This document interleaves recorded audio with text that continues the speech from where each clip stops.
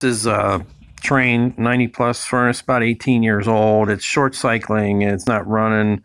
I've had the heating guys out here like 5 times. The last guy pulled this sucks the fresh air from outside into the unit, and he pulled that off and it works fine.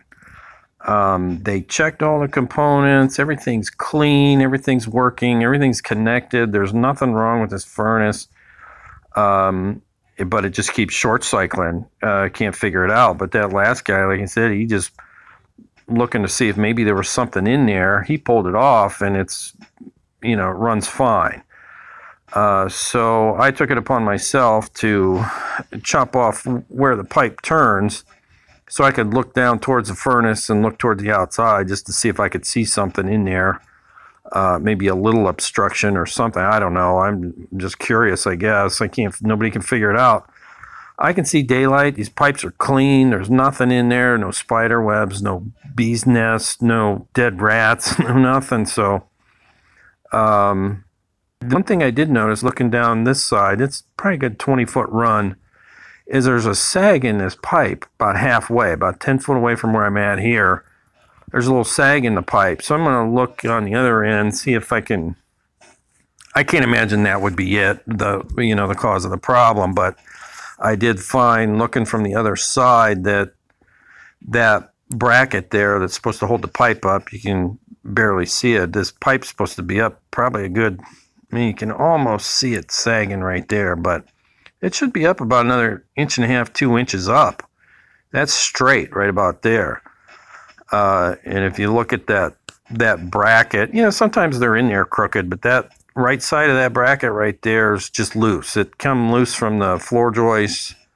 When the guy put it in there, he obviously didn't put a screw or a nail or anything in it to hold it. I wouldn't think they'd come loose, but I guess they do.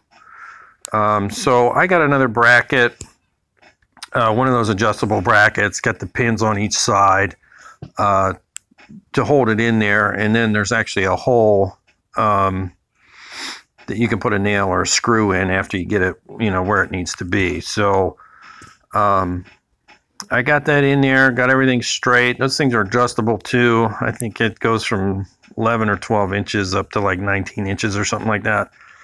So I got the pipe in there nice and straight, and I'm going to hook the part I cut off back on with the couple 3-inch couplings, just to hook it back up. I'm going to just push them on there tight and call that good. They're not going to fall off of there or anything like that, just in case they ever got to get in there, I guess. But yeah, that's about a good 20-foot run, and it's nice and straight now. So I'm going to, like I said, I'm going to hook this back up and hook it back up to the furnace, and there I just pushed everything tight back together the way it was with those couplings. Pretty easy, about $8.